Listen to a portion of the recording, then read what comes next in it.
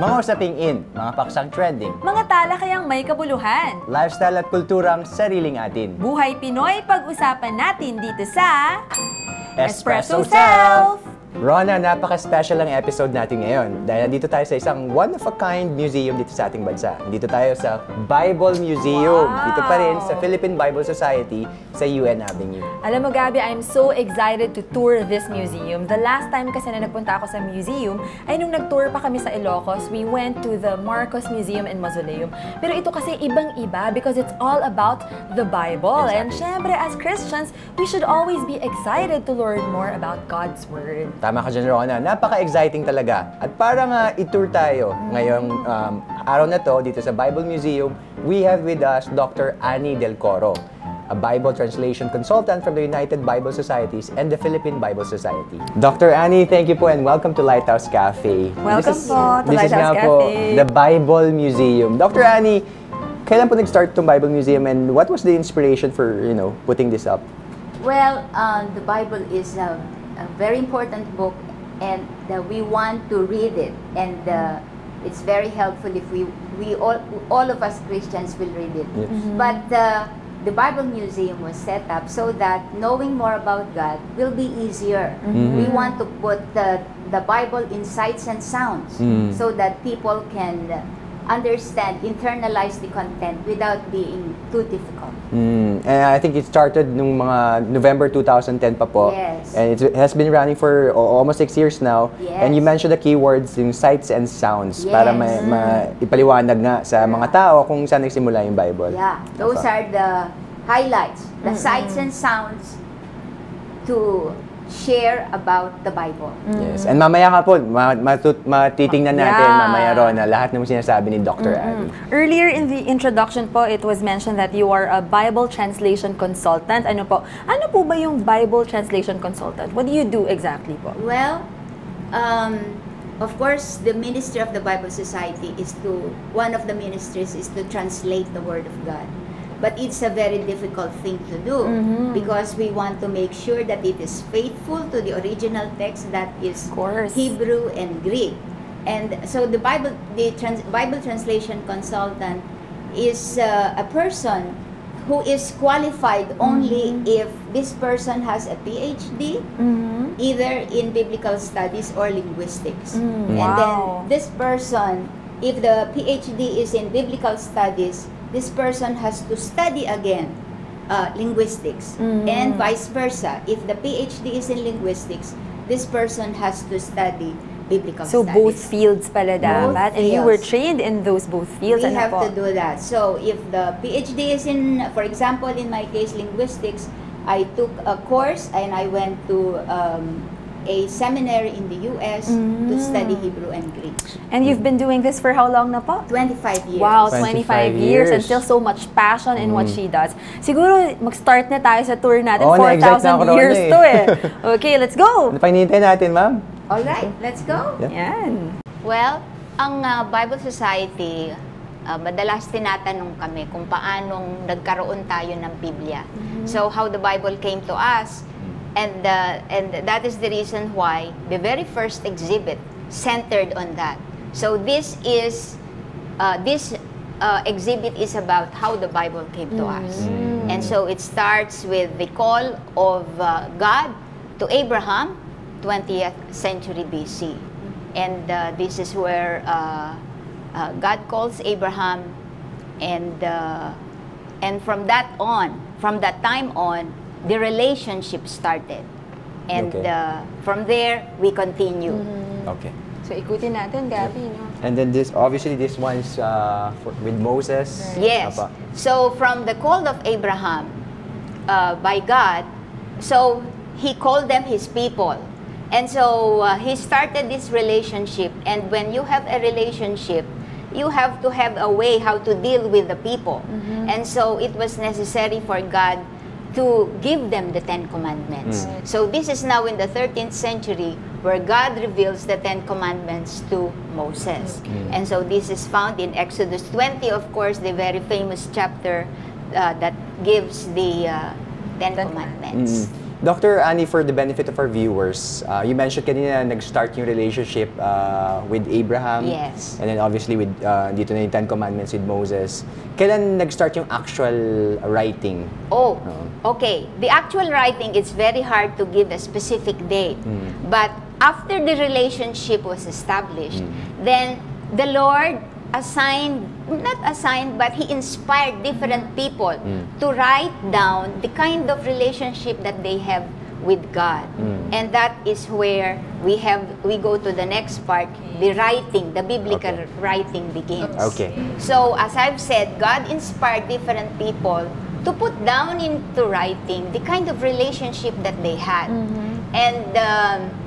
And so this will include the historical events, and then the personal struggles, and then the stories, you know. That's why we have different types of material in the Bible. We have historical, we have poetry, you know, the writers expressing their feelings in their relationship with God. You were talking about the content po of the Yes. Bible, no? What about the materials being used during this time? Well, they had to resort to different means, and of course there is we have historical facts to show that they made use of stones, and they made use of anything that will last. And later on, we will go to the invention of the writing material called papyrus, and they resorted to the use of anything that will help them write. But and then from papyrus they went on to use the leather, the skin of animals. Yes, that was the development. Follow up, Dr. Annie. So who were these people na nagsulat? Well, syempre hindi natin alam personally, no? Pero sabi ko nga, the Lord inspired different people. And there is one field in biblical studies, and this is called textual criticism, wherein that is what they focus on. How the writing started, and making sure that what was written down is, it reflects the ancient writings. Okay. So that is in textual criticism. All right. Let's proceed to the different stage. Okay. So now we go. You see, there is a big jump from the 10th century BC. Now we are already in the 3rd to the 2nd century BC. And this is already talking about the first translation of the Hebrew Bible. You see, why is there a big gap? Because this is the time that Israel was conquered by different conquerors, okay? Because of the disobedience of the Israelites. And so we had the first conquerors were the Assyrians, followed by the Babylonians, and then we had the Persians, and then the Greco-Romans. Okay, so because of that, there is the Israelites experienced so much suffering, and we know in our Bible that it came to a point that they also returned to God, in that their relationship with God, but they had to go through this, and they wanted now. It came to a point that they wanted to have a record of the Hebrew Bible, but the Hebrew Bible, the Israelites did not speak Hebrew anymore during the time of the 2nd century, even during the time of Jesus. They were speaking Greek because of all the different conquerors. So now they were under the Greco-Romans, they were under the Roman Empire, and that is why our New Testament is written in Greek. And but they want a translation of the Greek translation of the Hebrew Bible. And so this is the first translation of the Hebrew Bible, and we call it the Septuagint. Septuagint. Yeah, the word is over there. Okay. Septuagint. It is the first translation of the Hebrew Bible into Greek. So two quick facts na yung sinabi ni Dr. Annie Rona. No? One is we started obviously sa Hebrew, And this is the first account of the translation. Yes, Yeah. this is the very first translation of the Word of God. Any, From Hebrew to Greek. Any insights or details kaya on how the translation went about? Oh, there are many stories, Many you know, stories, there are many stories.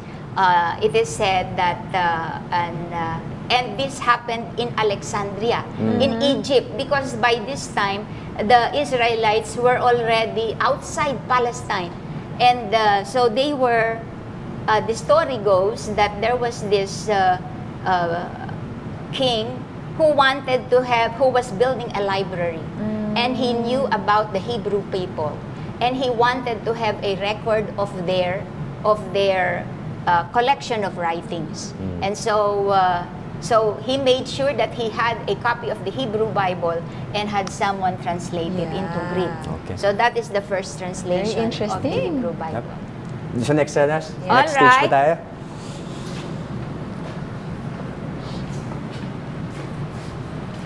Okay, so now we have already the Word of God in Greek. Okay, so this is a point in our history of the Word of God, wherein I like to describe it as the the intersection of the natural with the supernatural, because we have here the birth of Jesus Christ.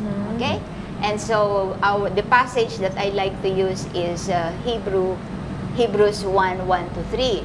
So this is where, very nicely put, in the past God spoke to our ancestors many times and in many ways through the prophets. But in these last days, He has spoken to us through His Son. So here, this is the point in history where God comes to us in the form of a man, and He is the Word incarnate. Right. That is Jesus Christ. And so this is from the call of God to Abraham, and then the continuing history of the people. Now we have Jesus Christ coming into the picture. Dr. Annie, question, curious din ako eh. Yes. And also I'm sure yung mga viewers natin. Yes. Yung preservation technique that was applied during that time. Kasi Well, obviously we're talking of years and years of I know. centuries. That is why, as I've said, there is one particular study in biblical studies called textual criticism. All they do is to evaluate manuscripts, because it was written in manuscripts, either papyrus or in animal skin. Now, all the scholars have to evaluate and compare to find which is the most reliable. And they have set up criteria, principles, how to compare and evaluate manuscripts. Okay. Sige, sige. Ito, let's proceed naman to a very famous man from the Bible. At talagang ito ay aking, tinitingala at ginagawa nating example, si Apostle Paul and his writings. Yes. Ayan, Gabby, Dr. Annie, alam naman natin how important the writings of the Apostle Paul are, lalo na sa ating mga Christians, because yun ang nagiging basis natin for our practices and doctrines as New Testament churches. So, andito po tayo ngayon, sa part na to ng exhibit. If you can tell us more about this, Paul. Yes, this is the module wherein we say Paul writes to the Christians, and this is in the 1st century AD. And Paul was the most prolific writer in the New Testament. And I think that is the reason why we decided that there should be one module that focuses on Paul. And so he wrote letters. Right. Of course, at that time, he did not know. Nobody knew that they would become parts of the New Testament. But he was very prolific, and his letters were transported from one place to another, so that all the churches that he founded, especially, will have a copy. So how does Paul look? Nobody knows. Okay, nobody knows, and the New Testament does not give a description. So when we were discussing how he would look, it was very difficult. So, but we chose someone. Probably we were influenced by our Paul comics. We have Bible comics that we produced, and we want a very intelligent looking, so receding hairline, and of course with writing, And so this is, and our museum guests, they like their pictures taken with this, with Paul here. Okay. Yeah, I think Rona, more than the look naman of Apostle Paul, it's the letters, the epistles, his contribution to the church that lasts up until now and captured niya sa Bible. Yep. Pero okay po yung picture. Okay naman. Pa-picture tayo mamaya, Rona. Oo, sige. Proceed tayo dun sa next. Check po natin iba, Dr. Annie. Alright. The Gospels and other New Testament writings. Okay. So after yung mga epistles of Paul, nandito na po tayo sa Gospels. Oh yeah, Paul Matthew, was Paul was the first to write. Okay. Before the Gospels. Well, the stories about the life of Christ in the Gospels, they were part of oral history. But the writers of the Gospels did not write as early as Paul did. And so, because Paul, probably also because he was a scholar and he wanted his letters to be, copies of his letters to be given to the churches. And anyway, this is a very important part of the history wherein the Gospels are written down. And of course, the tradition has it that the oldest one is, or the first one to be written was Mark. And then followed by the other Gospels. Okay. So now we have the life of Christ. Right. And this is the very important part of the New Testament. So these are the Gospels. Okay, Dr. Annie. Dr. Annie, sino naman ito nasa likod ko? Well, ang museum, kasi we want to have artifacts also. Objects that are mentioned in the Bible. And so we have different things here. And here, this is one of the latest addition to the collection. This is a prayer shawl. This is a prayer shawl. So may mannequin kami para ipakita ang prayer shawl of the Israelites or even until now, the Jews. They use it. So the prayer shawl, they wear it when they pray or when they go to the synagogue, when they went to the synagogue in the past, no? At yung kippah, that is that they use that even until now. Jewish, no? Just to show that they are Jews, it is an expression of their religiosity, and they want to show that they are practicing Jews. Okay. But this is a prayer shawl. Okay. So it's called talit. Tama pa ba? Yes. How do you pronounce it? Talit. Yes, that's correct. Talit kippah. Kippah, yes. That's a kippah. May nabibili po ba dito yan? Na-order yan. Na-order. Na-order. Hindi ko alam kung may nabibili nga dito. Okay, so siguro we can proceed? Yeah. Alright. This is where you have someone reading it and other people writing it down. Wow. Yes. Parang dictation. So one copy po, isang tao, handwritten. Yeah, kasi wala pa syempreng mga copying machines. And so this was how they did it. But also because of this method, there were some errors that they found out. You know how difficult it is to somebody just to read and the others take down notes. Sometimes they don't hear it exactly the way it was said. But this is an scriptorium, and to show us that now you have the spread of the gospel. Dr. Anna, usually gaano po katagal bumubuuin yung isang Mahaba kasi yung mga at saka makikita natin mamaya dyan may mga scrolls at yung parchment dito papasok na dito yung parang pages na. Okay, so maybe here you still have the scrolls. I don't know. Although our drawing, they are not scrolls. They are maybe parchments here. Pero ito, scroll ang gamit niya dito. Sila naka-parchment na, yung mga nagtitake down. And then yung follow-up kay Ryan, you mentioned po na may prone to error or may chance na mag-error. So how exactly do we ensure or did they ensure na maayos yung pag-document? Very good question. Well, of course, again, in biblical studies, textual criticism again is it focuses on the way the manuscripts are produced, and so that they can identify which are good ones and which are not very reliable. So talagang ang gusto kasi natin yung talagang faithful lang. So the field has developed into such that they have developed the principles and the criteria.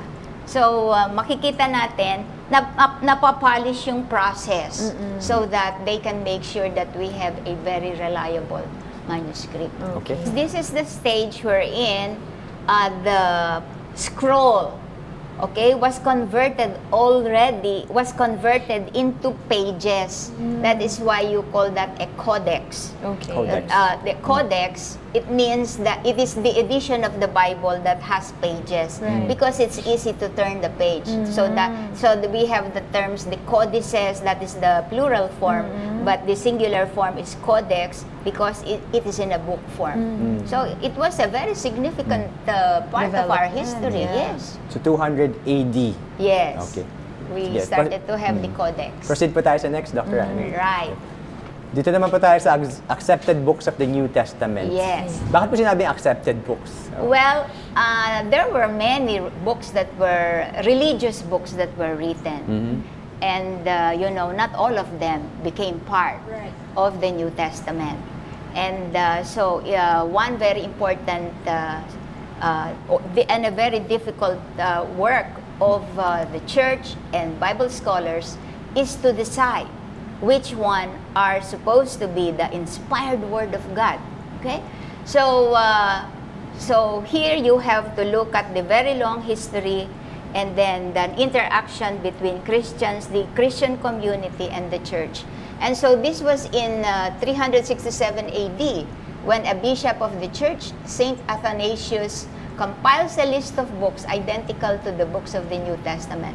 So it is at this stage that the church decided, and we have accepted this as the books of the New Testament. New Testaments. Okay, so, and then those are the criteria that were used: apostolicity, wide usage, and orthodoxy. So people can come to the Bible Museum to get more detail about this. So that's very important. So you will see, it is already in the 4th century when we have decided on the books of the New Testament. So 27 books of the New Testament. 27 books of the New Testament. Let's go to the next one. Okay, I'll just go. Yes. So the Latin Vulgate. The Latin Vulgate is the Latin translation of the Bible. And we think that it's a very important part of the history because it became the translation of the Bible that the church used for 1,000 years, okay, during the Roman Empire and continuing on from there.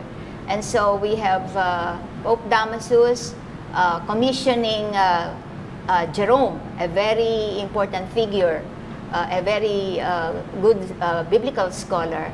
And Jerome translated the Bible from the original Hebrew and Greek into Latin. And this became part, the translation of the Bible for at least 1,000 years. Latin translation. Okay. Let's go to the next one. Yes. Now, this is the module to talk about the Masoretic text. So, you see the Bible written in Hebrew, the Hebrew language used only consonants. See, Hebrew is like that, wherein you use only consonants. Okay. But the Masoretes, they are the scholars. Okay, you have here a definition of what a Masorete was. They were the scholars who made sure that the Hebrew words were read correctly. And so they had to develop a set of vowel pointings here. These are the vowel pointings. So ito yung difference nung without and with vowel pointings. No vowel pointings. Here you have the vowel pointings. So that you know how to read it. And because in their case, based on context, they can already tell. When they see the consonants, they can tell what the word is. But the Masoretes were thinking of the generations to come after. Will they still read it correctly? And so they developed the vowel pointing. So this is an example of Psalm 23. Why is it important in the development of the Bible? Well, if you don't have the vowel pointings, you would not know how to read the Hebrew words correctly. And very difficult because they did not want to they put the vowel pointings only on top, inside, or below the consonant. They did not want to interfere With because it's very difficult to change the order of the consonants. I could imagine how tedious the process was. Very, ano? very tedious. Pero very important po na But very important. nagkaroon ng Otherwise, ganito. our Hebrew words will be difficult to read. But Hebrew, even until now, modern Hebrew, they only have consonants. They don't have vowels. But in the Old Testament, we now have the pointings. Okay. Good. Ito. Meron na tayong printing The machines Bible ng is time printed. na to. Yes. So from, kailan ba yun? 10th century to 15th century, Yes, ganun po katagal yes. bago 500 nagkaroon. years. I know. Because, it came to a point that people want to reproduce. And so this will be through printing. And the movable type was invented by Gutenberg. And then in 1456 produces the first printed Latin Bible based on the Vulgate. So what does this mean? It means that the Bible can be reproduced. Mass production. Mass production. Although at that point, very expensive. It was very expensive to print a Bible. Nevertheless, it was not by writing anymore. You can print it. Oo nga. But now you can appreciate, no? Kasi tayo, very accessible na sa atin ang printed Bible. Correct. So you will see how very blessed we are in this age. Okay. So this is the printing of the critical text. Now, what is the critical text? Yes. The critical text is the Word of God in the original language. So here you have Greek here, and then you have Hebrew. But it's called the critical text because it has all the information you need to make a good translation, and it will also give the history, some history of this is for every word, not all the time, but it will tell you the ancient fathers. You see, the fathers will also be mentioned when they have comments. For a particular word. So that's why it's called a critical text, because it's not just an ordinary Bible. It includes Parang may notes. Notes po. Very And why many is notes. this critical text important po? It's important for the biblical scholars, for Bible translators also. Okay. For example, when we have words that have variants. For example, why is it that a particular word is translated in a different way? So the information will be given in the footnotes and the critical text. So this is a special edition of the Word of God in the original languages with the added information for translators. Okay. At dyan nagtatapos yung ating tour dito sa History of the Bible. Well, actually, this is a very important part pa pala to. Hindi pa. Oh. Interesting. Sorry. Akala ko 20th century na tayo, Dr. Annie, pero parang papasok tayo sa isang cave. Yes. Takot ako sa cave. Okay. Well, anyway, the Dead Sea Scrolls, they were discovered in 1947. 1947. So you see, this is the long history. It was that I gave you. It gives a very systematic development of how the Word of God, the different stages it went through. And but in 1947, they discovered the Dead Sea Scrolls. For the benefit of our viewers, Dr. Ania, ano yung mga Dead Sea Scrolls? Okay. Ano yung relevance? So, the Dead Sea Scrolls, edi nasa tabi yan ng Dead Sea. It's a cave, okay? Here, it's a cave. They are called the Qumran Cave. Yan. Okay. Bundok yan, ayan dyan ang caves, no? They are called Qumran Caves. The Qumran Caves, they are so the story goes that the Bedouins, may tinapon, maraming kwento may tinapon daw na bato, narinig nila parang ibang tunog. So they went in and they found jars. Okay. And they found jars with manuscripts. Manuscripts. Wow. Because that cave, you know, it is the community of Essenes. The Essenes are the very ascetic, very conservative Christians during that time. Okay. Because the Christians at that time were being persecuted by the Romans, no? And so they formed their community by the Dead Sea. Yun ngang mga Qumran caves na iyan. And anyway, so why are the Dead Sea Scrolls significant? Yes.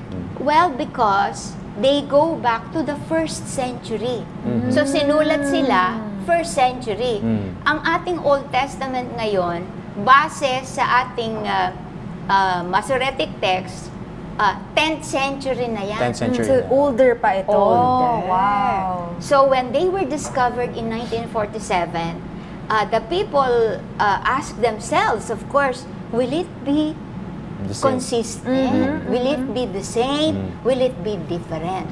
And that is how you will test the reliability of our old manuscripts. And ano naging findings po nito? Very good question. Kasi nga, we are very happy to say that they have done, scholars have done their analysis of the Dead Sea Scrolls, and there is no major deviation. Wow, amazing. No major deviation from the manuscripts that we use for our Bibles. Ang tawag kasi dyan sa Old Testament, Codex Leningradensis, 10th century. Pero nung na-discovery ang Dead Sea Scrolls, 1st century. No major deviation. So we thank the Lord for that. That's God's blessing. And so this is like a, you know, for people to experience the cave.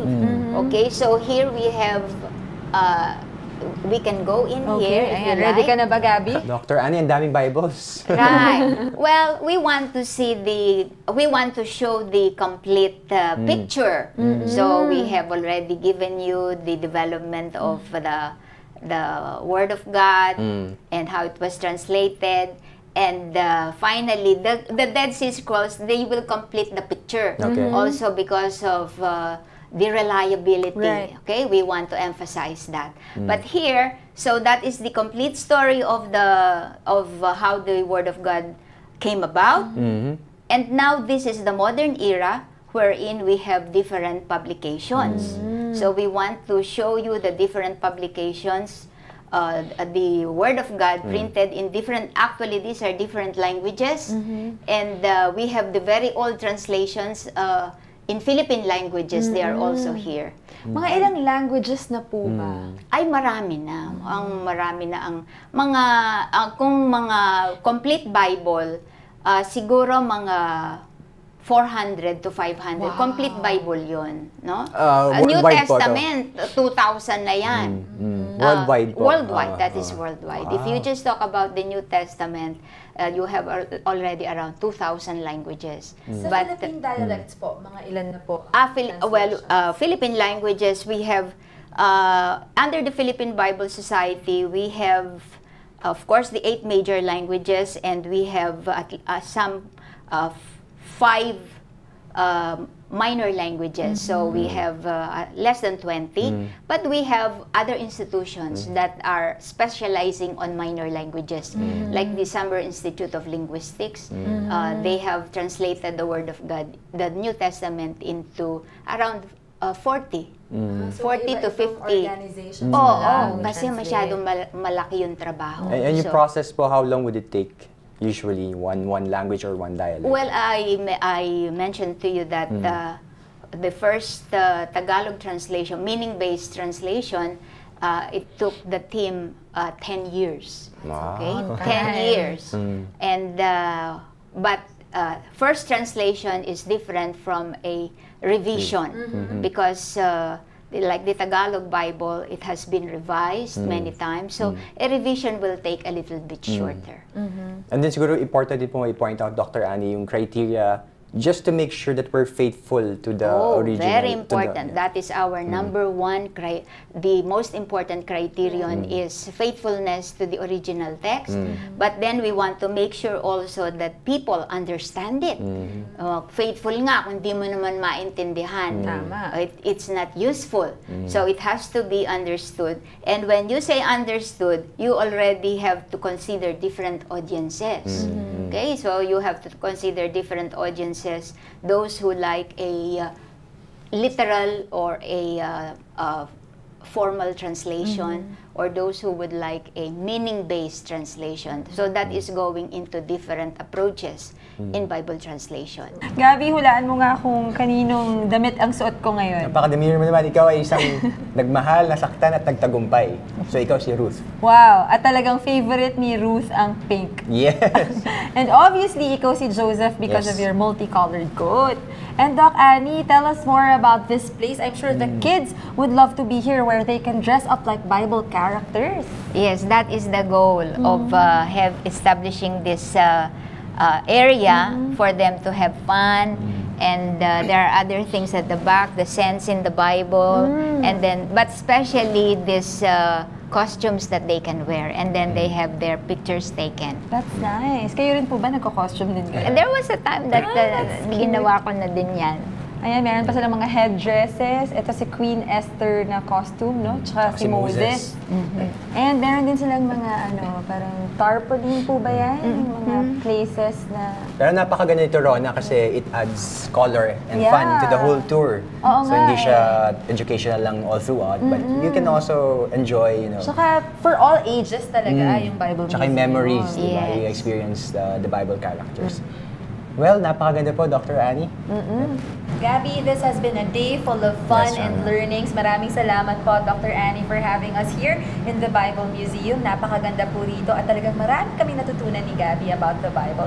And sana nga po mas marami pang mga kababayan natin ang makapunta at makabisita rito. Would you like to invite our viewers? Oh yes, I would love to do that. So mga kaibigan, iniimbita ko po namin kayo dito sa Philippine Bible Society, visit our Bible Museum. Because we want you to know more about the Word of God, but in an enjoyable way. So please come. For comments or questions po, may contact number po ba? Well, they can write us or email us at the Bible Society.